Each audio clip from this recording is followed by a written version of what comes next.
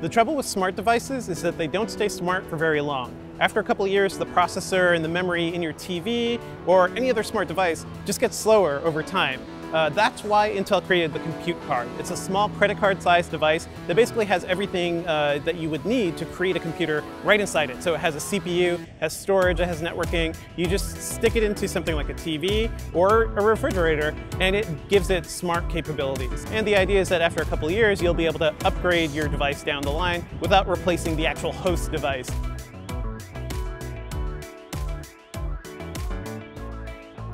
At Computex today, we saw the first couple devices being worked on by manufacturers, and they range from things like a cash register to all-in-one PCs. And that's actually a pretty interesting use of it because all-in-one PCs, they're great for a desktop replacement type device, but you can never really upgrade them. The Compute Card basically makes that possible. We also saw it being used in a couple other types of devices too. There's a media player that just has this Compute Card sticking in the front. Foxconn created a couple prototype devices to show off what you could do with it, like an ultra-thin 2-in-1 device, or even a very solid heavy-duty computer that could be used in high-heat environments. It looks like a giant heatsink. The Compute Card is really useful for PCs like all-in-ones, which have all their hardware integrated and aren't really easy to upgrade.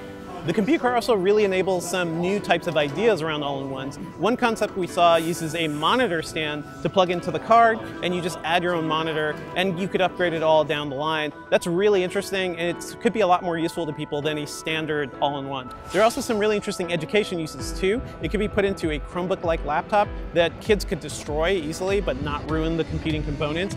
And students can also take the Compute Card, plug it into Intelligent Display, bring it to another laptop at home. Basically, it's all about the idea of modular computing. For the past couple of years, device makers have been putting computing components inside of their gadgets, but having it contained in a single card like this just makes upgrading down the line so much easier for consumers. It's a good way to get more money from consumers, but it's also a good thing for consumers because it means your gadgets stay faster over time. While it's a great idea, there are still some potential issues around the Compute Card. It's kind of useless if not everybody adopts it, and there's also the potential worry for Intel to change the standard down the line. Right now, the company says they expect this current version of the Compute Card to last for around 10 years, and it could change over time as well. The actual hardware is built with USB-C and a couple standard ports, but there's also some room for additional pins to add future standards down the line. Intel says the Compute Card products will start rolling out in August, but it's really up to the individual manufacturers to determine when they get those devices out. For more about Computex 2017, check out Engadget.com.